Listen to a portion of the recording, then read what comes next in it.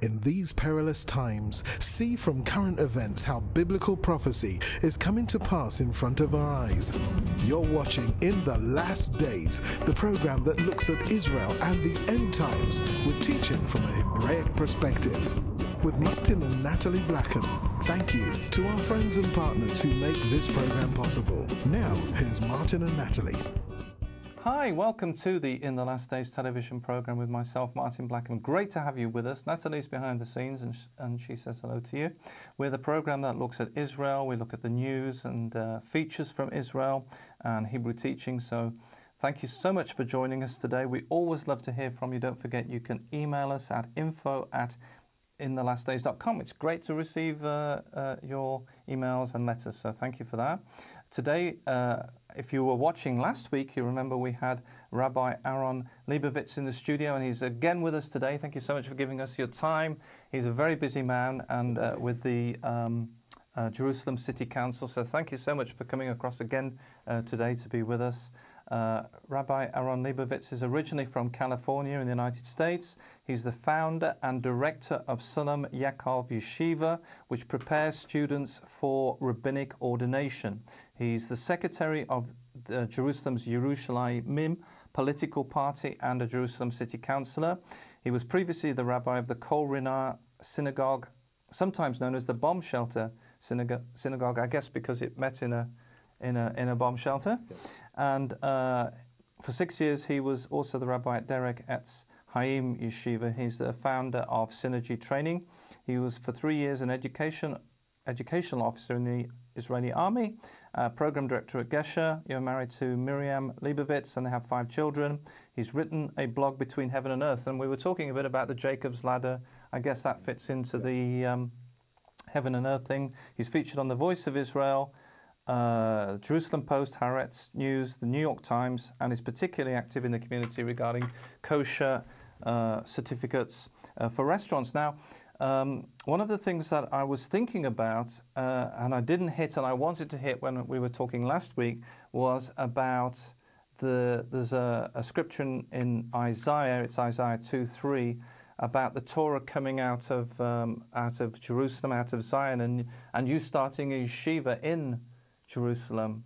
So when you did that, did you think about Isaiah 2:3? Was that something in your mind, or was it something afterwards? Or coming out of Jerusalem is a big part of the work, and it's work which is connected to teaching, to a vision where teaching is not only an intellectual art, but teaching is modeling. It's modeling life. It's modeling community.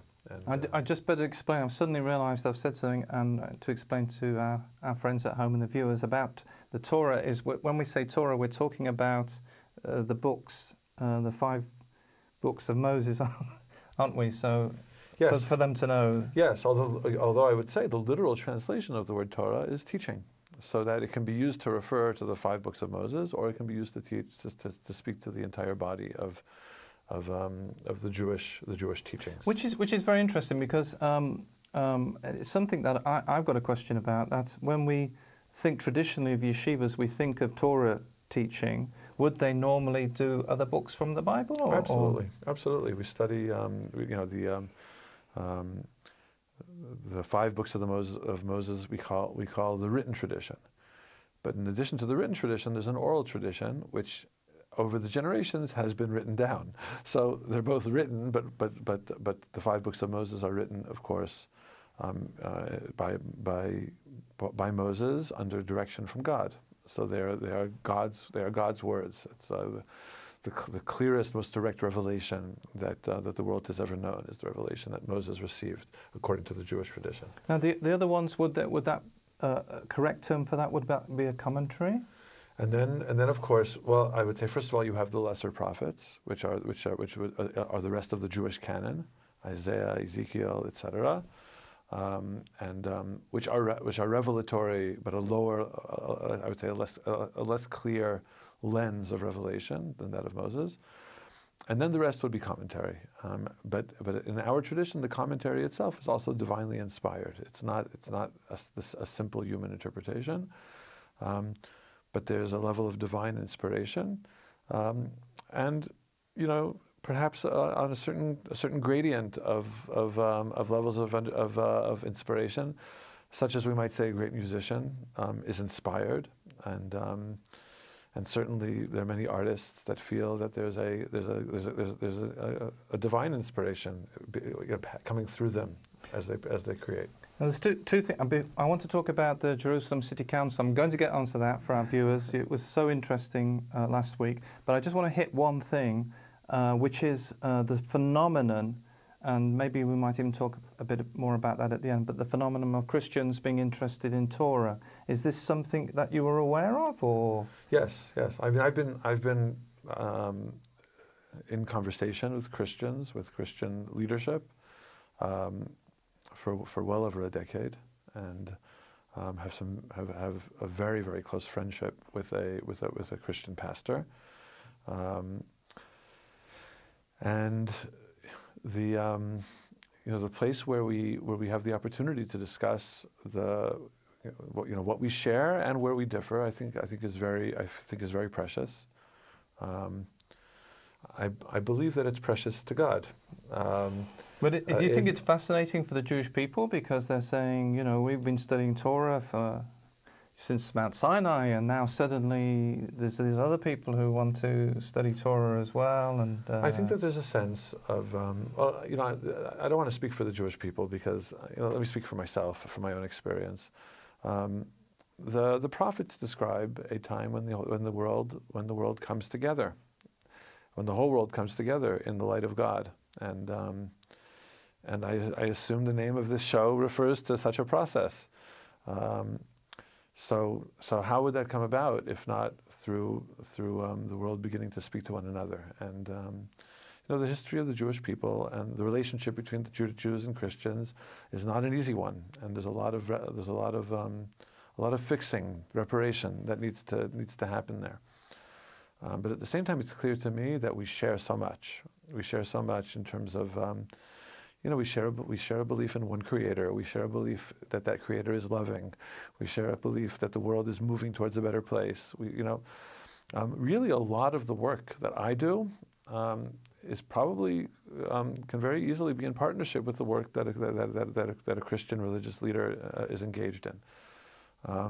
The fact that we differ on central theological positions is understood, and can be discussed, and perhaps should be discussed.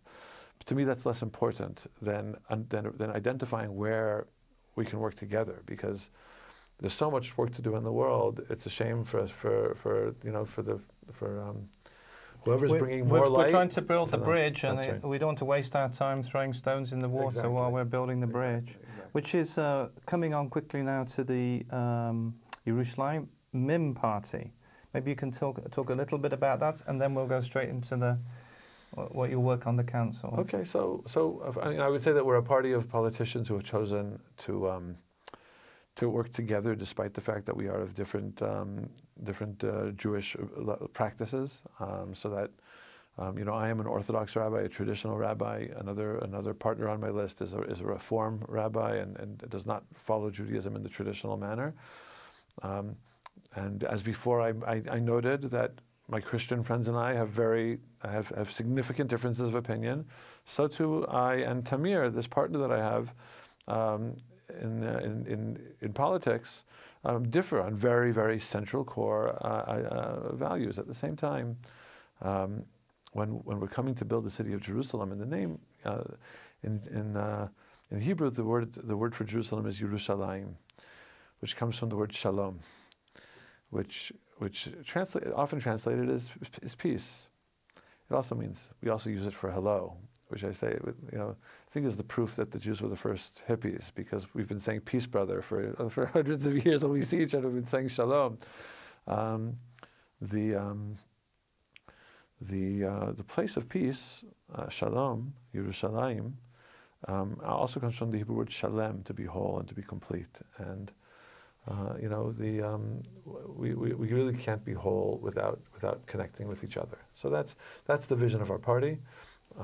It's So, not. so with the party, did you have to canvass? Because normally in elections, we've just had an election in the United Kingdom, and normally with and here indeed in Israel, we've had an election. So normally there's canvassing with leaflets, and I remember the ones from Yesh Atid, they were giving out just close to where we're filming today, and. Did you canvass? Absolutely, or? absolutely. I mean, I have to say that a political campaign for a politician is probably the hardest time of in the cycle. The former leader of our party, who's now actually a member of the Knesset, of the Israeli Parliament, MK Rachel Azaria, was started off in our party as the leader of our party, and she actually said it's the hardest thing she's ever done, even harder than giving birth. So, so you know the level of the real hard work to recruit the support of the voters that are needed to empower. We have 2 seats on City Council. Jerusalem City Council has 30 members. Our party has 2 seats. I would say right now there are about 8 seats in the 30-person City Council. I would say are what I would call pluralistic parties, and those parties that are not purely sectorial, but parties which are giving a message of working together towards the common good, and which I think is a huge breakthrough for Jerusalem. Our viewers won't know, not having the opportunity to visit the council in Jerusalem, which, by the way, is just off Jaffa Street. If you if you're ever visiting. And you're in Israel, you go down the Jaffa Street, and it's not far off there. How does it work? Because is there a coalition? Is that what you were saying? In other words, there's parties who join together, because the thing about politics is you're always having to pass legislation, I guess, or bills. Is that right? Yes. So the way the municipal governance in Israel is set up, and by the way. Municipal governance is defined by national law. In other words, all the cities are run under exactly the same statutes. And in municipal elections, there are 2 ballots. There's 1 ballot for the mayor and another ballot for a party for city council. So the mayor is elected directly by the populace, and city council is basically a party system. In other words, citizens organize in parties and submit lists. And then basically based on the percentage of the vote, you're granted seats on city council, and then there's a process of forming a coalition, and similar to probably most parliamentary systems. Well, we had a coalition in the United Kingdom, and indeed now in Israel there's a coalition. In fact, it's even news as we're in the studio that the coalition is kind of evolving as Correct. Is that the same thing in? Yes, although the coalition in Jerusalem City Council is actually a very broad coalition. As a matter of fact, out of the 30 members of City Council, there are only 3 seats in the opposition.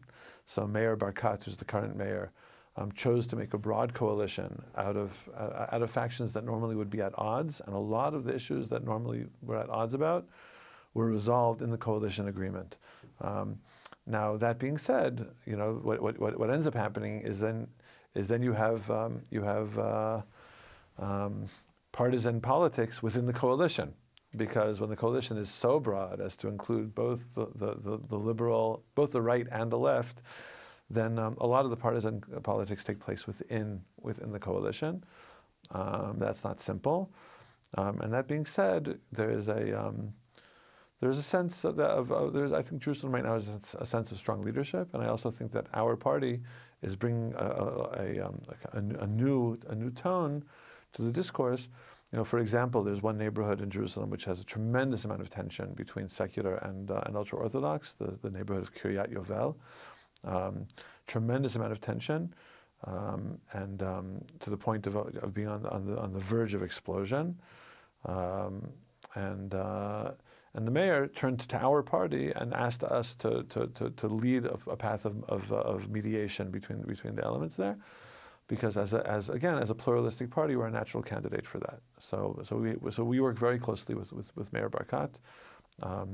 We also there are particular portfolios which we hold under the coalition agreement, and they include the portfolio of education, portfolio of transportation, the portfolio of preservation of buildings, which in Jerusalem is a very sensitive issue, women's issues, children's rights. So we have areas of focus that are given to us under the coalition agreement. Now, one of the things about Jerusalem is it's many of our viewers will have, some of them will have been here as tourists and on tours and visited here, is the provision of hotels and visiting Jerusalem. How does the council get involved with that? The sense of being involved in Jerusalem, that they come here and they really want to visit all the sites. One of the issues I could see that there could be in Jerusalem is that you've got a limit to what you can do. In other words, there's the roads, for example, because you want to preserve the city. You don't want to change the... That's right. It's a historic city, and like any historic city, it's not built on a grid, and you can't make the roads wider just because it makes sense for transportation. The new light rail, I think, has opened up a lot of possibilities in Jerusalem and made transportation much better. And we're about to add a second line, and soon after that, a third line. But there's also more. There are other methods. We expect within a year to have bicycle rentals. Automated bicycle rentals spread throughout the historic city of Jerusalem. So if our viewers are visiting Jerusalem, they can they'll be able to hire a bike and That's right. with a credit card. With a credit card. With a credit card and an automated machine, hire a bike. And right now we're working out the details. For instance, we very much would like somebody who's riding his bike uphill to pay less than somebody who's riding his bike downhill, so that you'll be incentivized to return your bike to a station that's on the higher ground. But really, it's about making Jerusalem the best possible city to live in, but while preserving its holiness, while preserving its history. Is it difficult because you're limited as a city council to the budget, and I guess so many, education is wanting the budget, and transportation is wanting the budget. Jerusalem is actually a relatively poor city in Israel. It's the largest city in all of Israel in terms of its population. And it has there's two large segments of the population that pay minimal or no taxes. And I'm speaking about the ultra-Orthodox sector, many of whom do not work. And I'm speaking about the Arab population, who really do not fully realize their right to vote in protest, and because of that are not in the system. So the municipality is supporting a lot of people who are not paying full municipal taxes, and that's a huge challenge. Our competitive advantage is that we're a capital city, and in that respect, the government takes a different level of responsibility for investing in our infrastructure. But at the end of the day, Jerusalem has very meager resources, and as right now I'm holding the education portfolio, and I can tell you that the battle over resources to provide much needed school renovations is vicious, and it's because of the fact that it's not a wealthy city. And a lot of the buildings in Jerusalem, because of the whole nature of the city, are old and Yes. need renovation, and Correct. so it must be a constant battle to know which building has the bite of the cherry first. Yes, and of course that's also an opportunity for people who love Israel and love Jerusalem to get involved. And there are some Christian organizations that I work with to help out in particular areas, and those are very important partnerships. I think they're also important partnerships in terms of strengthening the sense. After again, many thousands of years where Jews felt hated by Christians, and I think that many of us know that they're Christians who love Israel, and the fact that manifests on the ground, I think is very significant in terms of driving that home.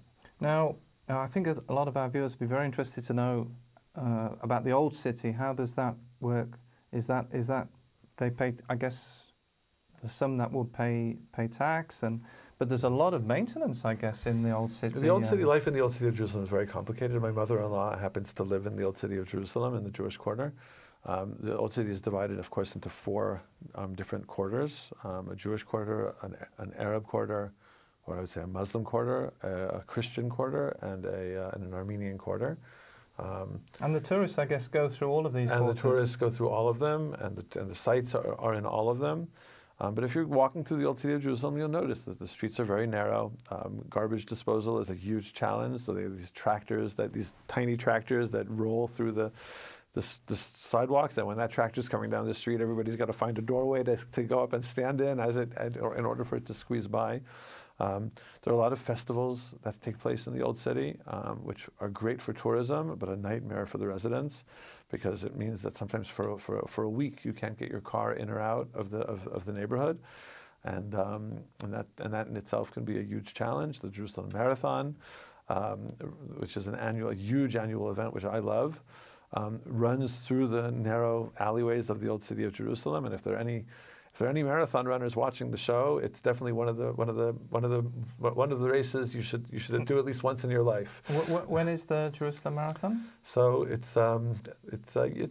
takes place towards the end of the winter, like early spring, and if anybody Googles the Jerusalem Marathon, that's right. Your tour for absolutely. For then, if you would like to be involved in the Jerusalem Marathon. Now, one of the things that's going on and you may see this if you're coming to visit Israel, is the huge amount of road construction coming on number one. Is that connected with the Jerusalem City Council, or is that something separate? No, absolutely. That's key for Jerusalem.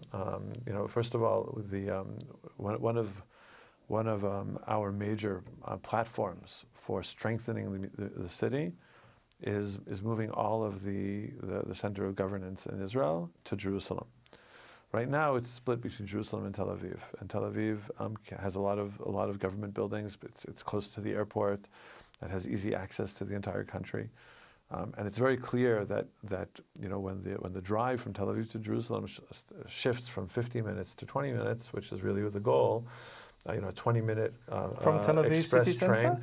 There's a high-speed rail that's going in, which is meant to be 20 minutes from the central bus station in Jerusalem to the bus station in Tel Aviv, and the drive as well. We're going from a 4-lane highway to a 6-lane highway, and in some places an 8-lane highway. So a lot of the congestion will be relieved.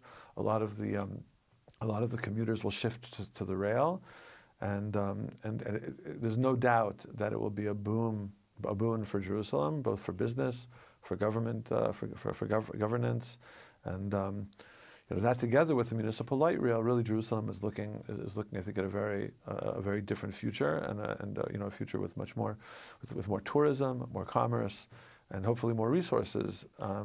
Part of the sectorial tension is the battle for resources, so that making Jerusalem a healthy city from a fiscal perspective will also relieve a lot of the civil pressure. And one of the things is that if you've ever been on the number one motorway coming into Jerusalem, is that if you're stuck behind a truck on certain parts, you almost you have nowhere to go. So this will really. Do we know when this will be finished? This project? Yes, right now we're in a lot of the road works will be finished in 2017, and I think the entire project, including the fast rail, will be finished in 2020. So for a project of that size, certainly by Israeli standards, things are proceeding nicely, and anybody who travels between Jerusalem and Tel Aviv can see how hard they're working. I mean, there are times when you can see 40 bulldozers at once working on a section of road, and it's going to be a gradual launch, so that some of the issues will already be improving, from year to year. And is it possible to do work on the east side? Is that there's the politics, and then there's the practicality of the limited space sometimes to do roads there, or? Well, the Jerusalem municipality and the government of Israel are investing in East Jerusalem. Investing in East Jerusalem is an interesting situation, because on the one hand, the political left, which are coming from a humanitarian or a pro-Palestinian perspective, want East Jerusalem to be developed. in order to for the benefit of the residents. And the right wing, who are coming from a Jerusalem United perspective, and Jerusalem is ours perspective, want to be investing in East Jerusalem in order to assert responsibility and ownership.